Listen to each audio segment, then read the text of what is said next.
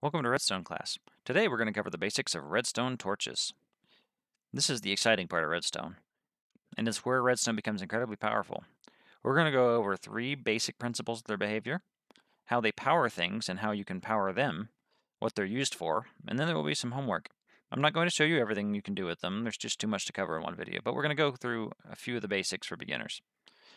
So, principle number one is that a redstone torch turns off when you power it.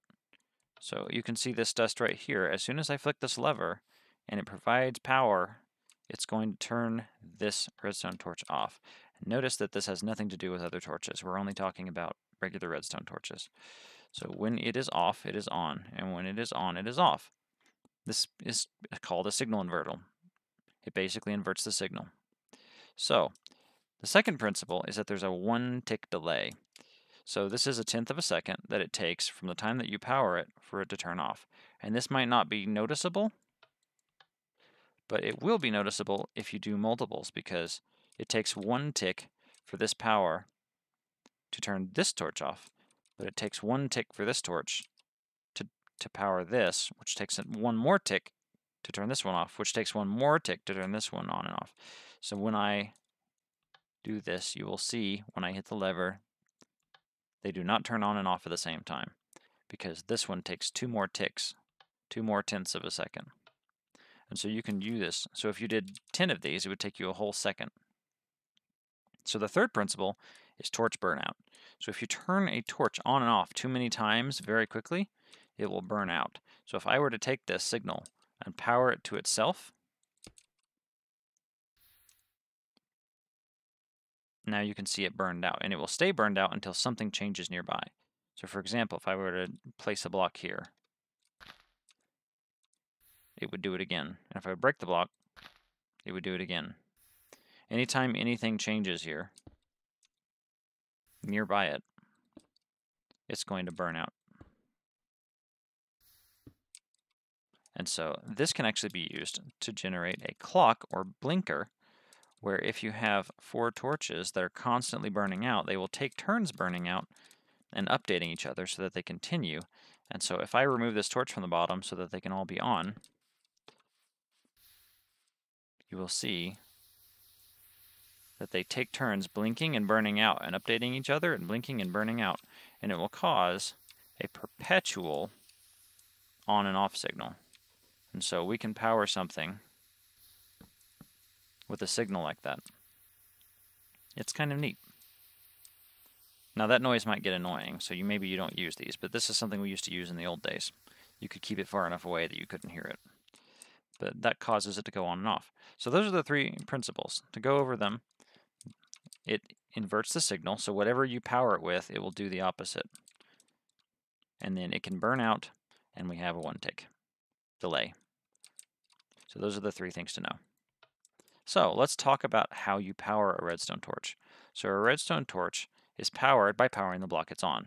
So if I were to put a signal into a block like so, this block is now powered, so this torch is now off. So now, let's look at right here. There's a bunch of transparent blocks that we've talked about in previous videos that don't transmit redstone. You can put redstone torches on them, but because these blocks don't transmit redstone, that means that when we power them, nothing happens. Contrast that with this regular block right here, this regular plank block. And so any regular block, if you power it from below, it will turn them off.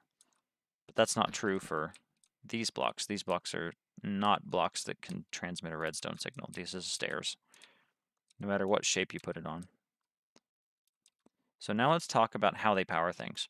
So they can power things from above to the side, or they can be placed underneath the block. Notice that below doesn't mean anything. You can't put any block directly on a redstone torch unless you were to do it like this, I guess.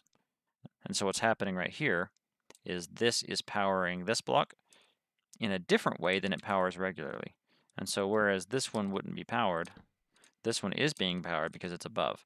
And I've actually got a setup right here to show you what that looks like. So if I come over here, this is a bunch of redstone lamps. And so I want you to guess, if I put a torch down, what's going to happen here? how many of these are going to be lit up if I place it on the top of this block? So it's going to power these. And why does it power that far up? Well, the answer is, just like a pressure plate causes redstone to power downward, like this, where it's powering the block it's on top of, so that that block can power any redstone that's next to it. In the same way, redstone torches power upward. So this dirt block is powered in a way that makes it act like it's a redstone block. So it will power everything next to it. So I'm going to break this sign. This one's going to be lit up too, because this block right here is being powered. So if I remove this block, all those go off. And that's because, quite simply, it was being used as a redstone component. Now don't let that overwhelm you. That can be a little bit abstract. But look at it and think about it for a second. This redstone torch is not powering these in the same way it's powering this one. There's a different way that it powers blocks that are above it. So like over here, when you power it from below, it becomes powered. So that's not true right here. So if I had redstone dust here, that doesn't do anything. So just like if you put your hand over a flame of a candle next to putting it beside the candle, that's going to be the difference. So it's a lot hotter on top. That's an easy way to remember it. And so redstone torches, it's kind of an imaginary way of thinking about it, but that's one way of thinking about it, is that it's going to nicely power the things that are next to it that's warm, but above it, it's going to turn the block above it into a redstone block of its own, which is going to power it even further. Unless it's one of these blocks. So if we were to take a glass block, or just like the air block didn't do anything, we put a glass block here, it's not going to do anything. And so that's something to understand, is the way it powers on top is different. And it's not going to power the block that it's attached to. So if I were to put, let's put this here. So if I were to power it on the side, this block would be off because it doesn't power its own block, not naturally. And we saw at the very beginning what happens if it does power its own block, which is that it doesn't get happy. It'll burn out. And so it won't naturally, and I can do this to update it, but you will see that it does not want to power its own block. So that one's not powered, now that one's not powered. So one final thing before we end.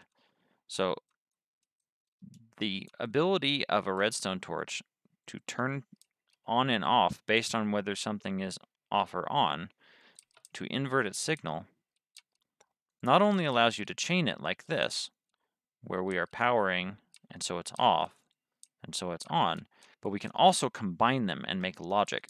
And this makes the three components of logic in computers, and this is why redstone can be so overwhelming to people and why it is so powerful. I'm just going to show you two right now. So this is an OR gate.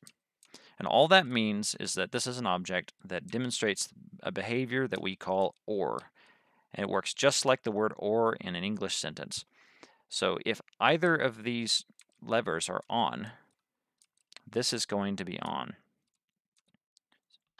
That makes probably perfect sense to you. It's very simple. So if they're both on, it'll work. If only one's on, it'll work. Doesn't matter which one. And if they're both off, it's off.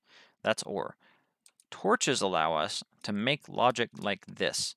This is AND, which means that we've set this up so that it will only be on if two signals are both on at the same time. And so the way we're doing this is by using the magic of inverters. And so what we're doing is we have a torch here that is being powered, and so it is off. And the only way for it to come on is for it not to be powered, using two inverters right here where we turn this one off and this one off. And if this one is off and this one is off, then this one will turn on. And so only under one combination of the four possible combinations will that light up. So if this one's off, it won't work, and if that one's off, it won't work. Or an AND function like opposites in logic, and we will explain that later in future videos. It's something that takes a bit of time to explain, and right now I want you to focus on the basics. So, speaking of focusing on the basics, let's go do some homework. So what I want you to do is I want you to take what you've learned. I hope you are following along. If you haven't, go through and try and make some of these. And I want you to make a loop I want you to make a loop that doesn't burn out. I want you to do something like this, where we loop this around, but make it so that it is slow enough that it doesn't burn out. That's your homework assignment. I'll show you one last thing, which didn't quite get to earlier, and that's that you can actually stack torches. Torches can be stacked, and so that's a neat thing where they can be chained to each other, and so you can actually use them for making redstone go vertically. And it's a little bit slow, but it does allow you to make things vertical. So that's a fun little thing that we can do with the inverter, is we can make a constant in chain that goes upward. All right. So that's it for this video. Be sure to do the homework. I'll have that as the next video. And that's it. Class is dismissed.